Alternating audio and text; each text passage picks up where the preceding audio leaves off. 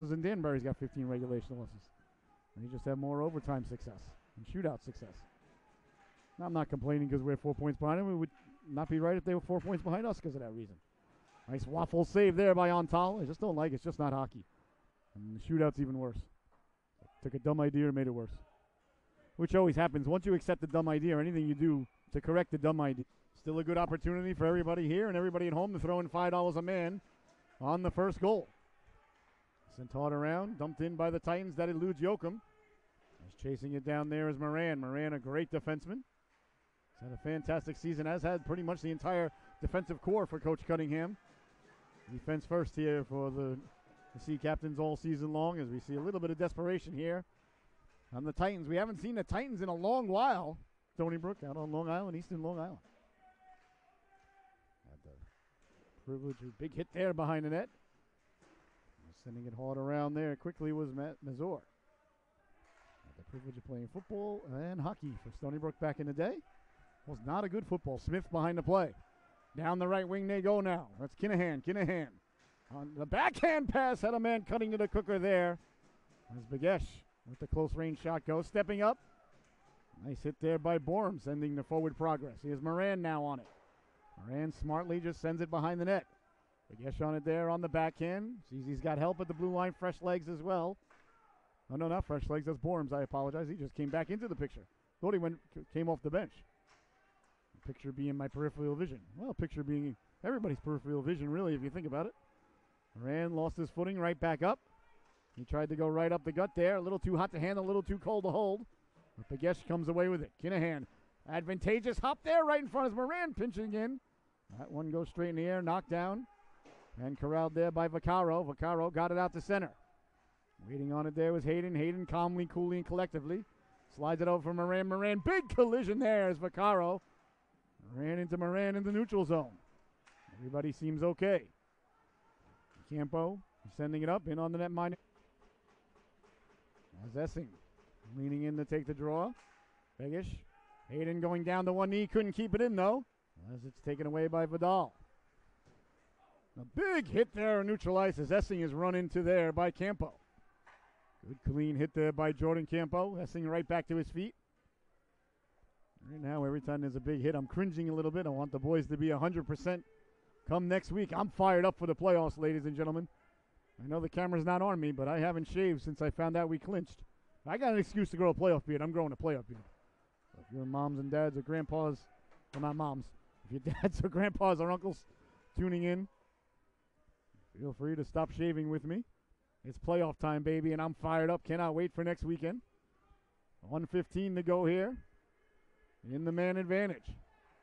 Playoffs are playoffs at any level. They're just, I can't wait. It's going to be a great series, too. Danbury and Norwich, two teams have gone at it all season long. Many of the affairs have gone to overtime.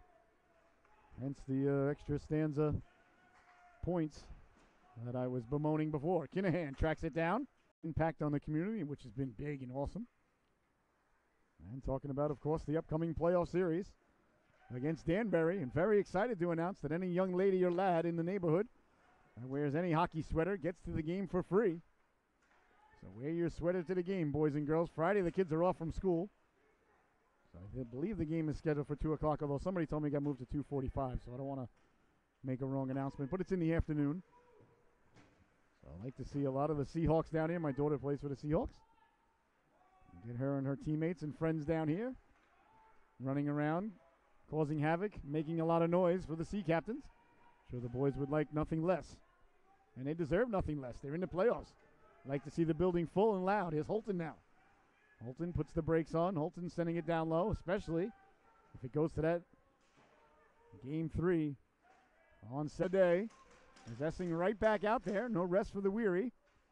And these guys are in good shape. He just got off the ice, and he was out there for a while, and right back out there for the power play. Tell you, people don't realize how good every single player on both of these teams are. And the physical condition that these young lads are in is, well, let's just say I've never been anywhere near it. Even when I was playing 2 college sports, nowhere near it, no way. Bouncing puck now. Titans trying to come away with it. I was a slug. I think I never had any stamina. Over for Morran. Morran winding, shooting, glove save the position. The face-off is won cleanly by Hins. Behind the net it goes now, setting up shop there. Back to the blue line for Morran. Under 2 minutes to go in the period. Morran quickly down low for Begish. Back to Morran. Morran side steps to the left. Nobody in front, though, for the Sea Captains. Making it too easy there on the netminder. Got to get somebody in front of his eyes. There's Essing now with the puck. Essing over the blue line. Essing crosses would be called, especially in youth hockey. Any big hit at the bantam level, the ref's arm goes right up. And parents all get feathers all in a bunch. I don't know what you guys expected here. Maybe you thought you were driving your kid to the bowling alley here today. Not that there's anything wrong with bowling. I'm a big Earl Anthony fan. Let's not forget Mark Weber. Back to the blue line he goes. PBA tour now. I would love to call a PBA tour. It's like Happy Gilmore now. So much fun. All right, power play for the Titans. Along the boards now.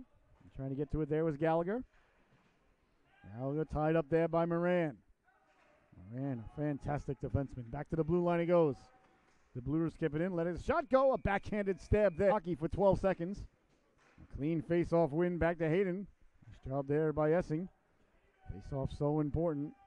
I'm sure the Sea Captains would like to have control of the puck as they're going to have a power play for 1 minute and 49 seconds beginning now. All right, so the third power play of the afternoon starting to take shape now for the Norwich Sea Captains. They're 0 for 2.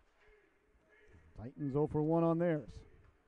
Although it was abridged, you still get charged the whole thing.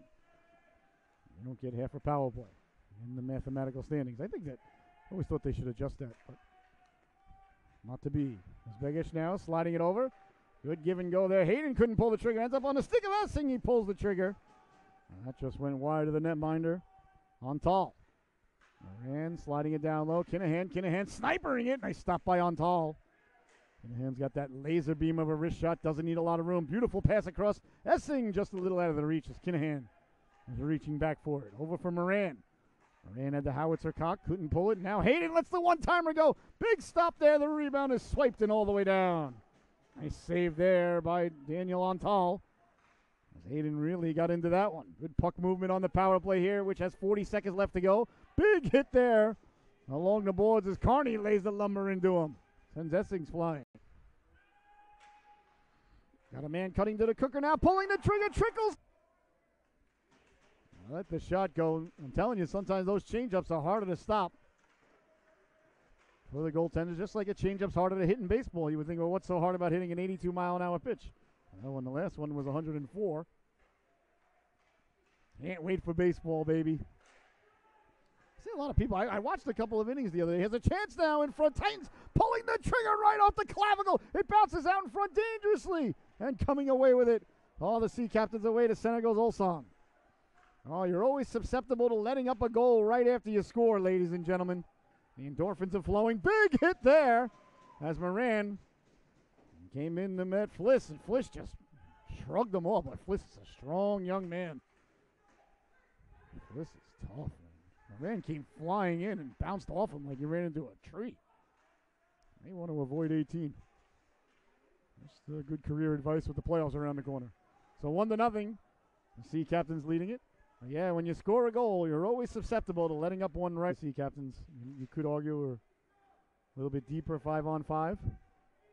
But really, honestly, ladies and gentlemen, it's 50-50 right down the middle. I'm looking forward to it.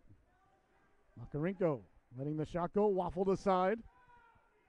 By the netminder on Tal. That one he waffled into the corner. That's at this level, ladies and gentlemen, it is nowhere near enough just to stop the puck. You've got to have control. Letting the shot go, deflected, that just missed. That went up the leg of Schaefer and went right by the post. Did not miss by much. That one beat the goaltender on the deflection.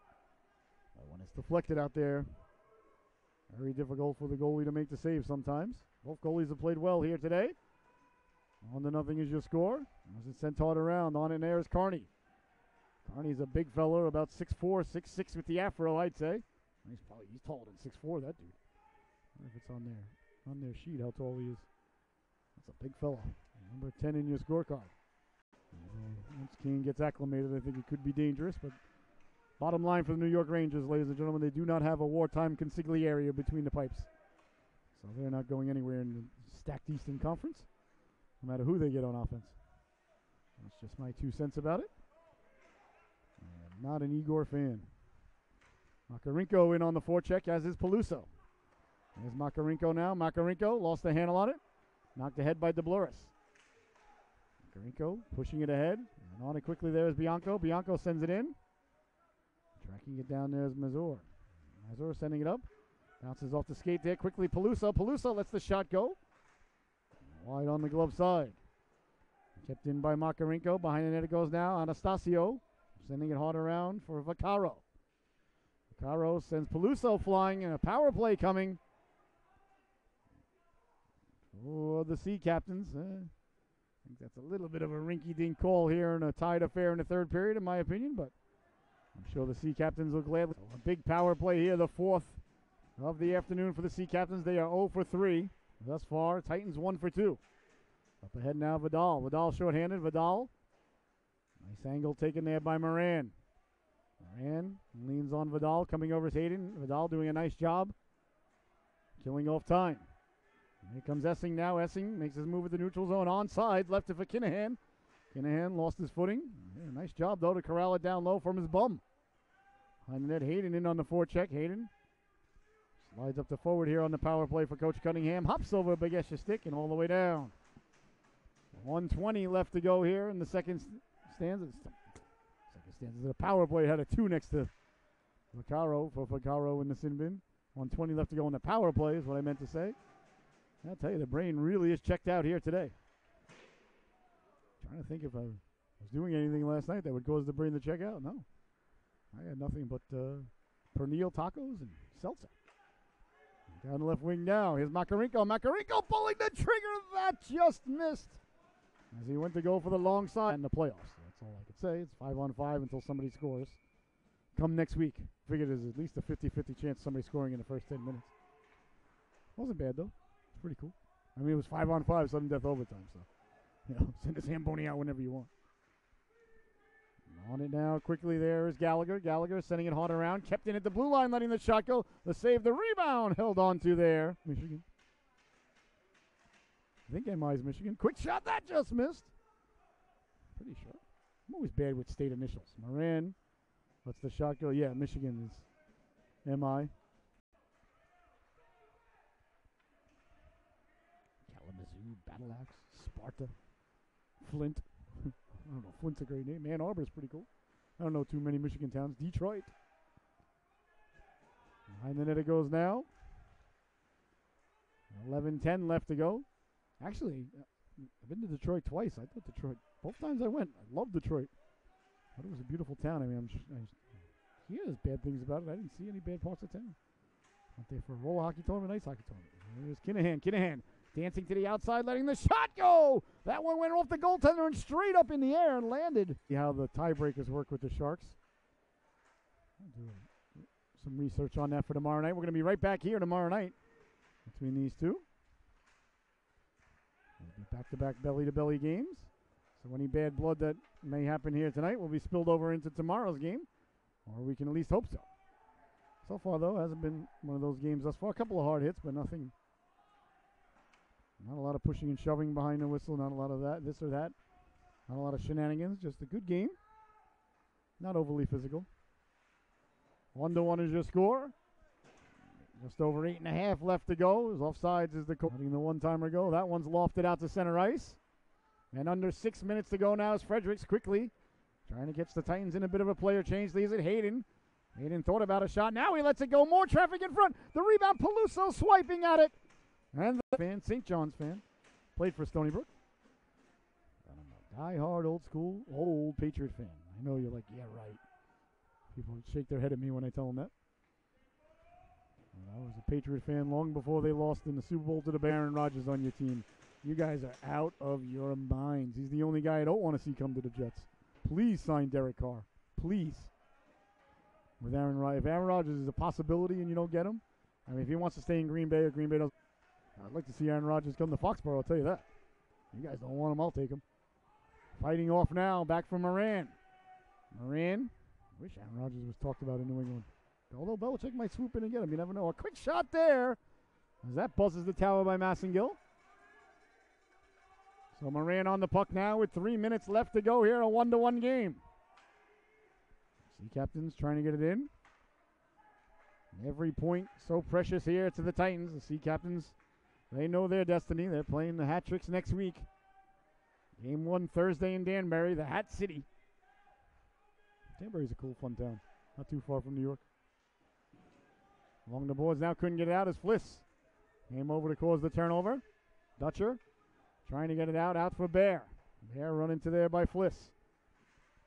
Bouncing puck comes away now. All 3 players are going to have to go off here for the Sea Captains. Sea Captains did a nice job, though, protecting the puck. A minute left to go now in overtime. Here's Kinahan fresh. Jack Kinahan left it for Essing. Essing at the dot. Essing into the shooting lane. Lets the shot go deflected in front. Rebound Kinahan behind the goalkeeper. He scores.